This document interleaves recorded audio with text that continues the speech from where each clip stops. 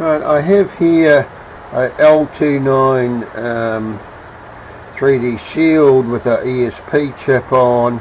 It's connected up to a NEMA 14 stepper motor, 400 steps per revolution, and I've got it powered off 9 volts. I've got this jumper position closest to the chip, and I've got this little white switch here fully depressed to apply power to the board, and I've got the NEMA motor connected up to these 4 top pins.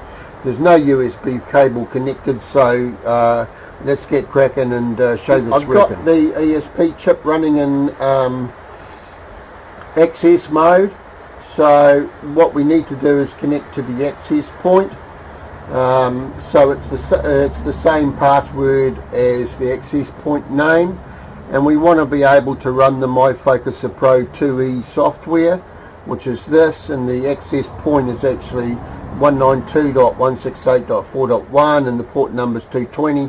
So if I click connect, I should be able to connect to the focuser, and I have. So let me just turn coil power off. So if I go, it's a 400 step NEMA motor, so if I go 500 steps it should be 1 revolution and a bit. So away it goes. You can see that the motion's a little bit erratic, but that's fine, it's working.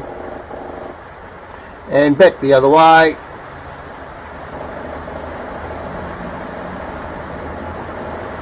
So you can see it moving forwards and backwards. Speed doesn't work, of course, in the firmware, so no point changing the motor speeds. So that's about 1 1/4 steps. So we've got this working with a NEMA stepper motor. The software though is myFocuserPro2E .NEMA.L293D. So let me just disconnect from here, and I'll show you it working with the 28BY motor now. Right, so I have here the 28BY motor actually connected to this device. I'm powering it off 9 volts. The wiring, of course, is for the 28BY, starting from the top here, is blue, pink, yellow, orange, red. And don't worry about the fact that these wires are the wrong colour. It's because I have an in-between cable. Right, so I'm powering it off 9 volts, and we are here connected to the access point. So let me just connect to it again. There we go. So I'm connected. If I go plus 500, the stepper motor is going to slowly move. You can see that moving now. It is quite slow because it is a geared motor. 2048 odd steps per revolution. So it's gone 500 steps. Let me go back the other way, and you can see it's quite happily rotating in both directions, no problem at all. And this is using the myFocuserPro2E.28BYJ.L293D software. So we have the motor focuser shield actually running. I don't have a temperature probe connected yet, so that's still to test, but the motor functionality is actually working.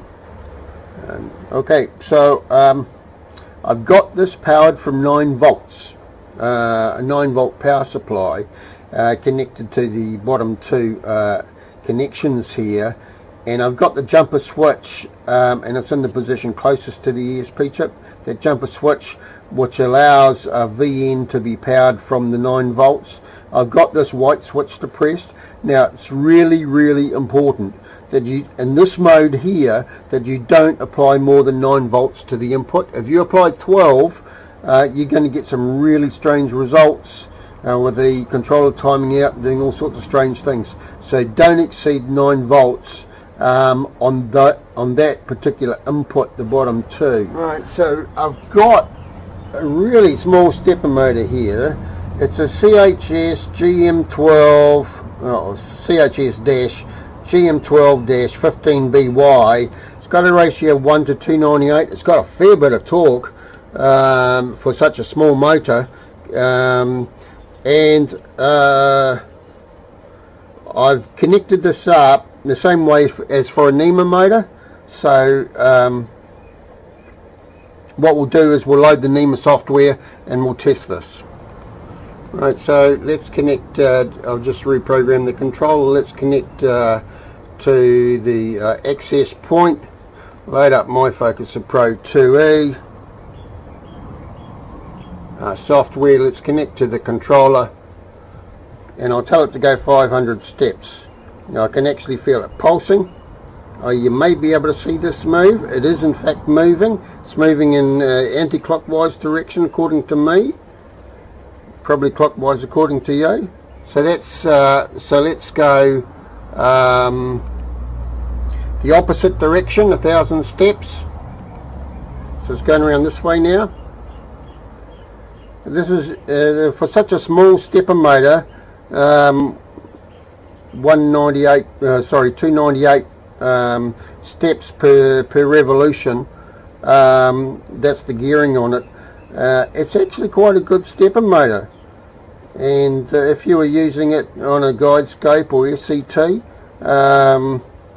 it's actually quite a viable solution. They're about $12, I think, from eBay. Very small, as you can see. I'm holding it between my thumb and finger, but she's got plenty of torque, but a lot more torque than the 28BY J motors. So this is working fine with the NEMA software.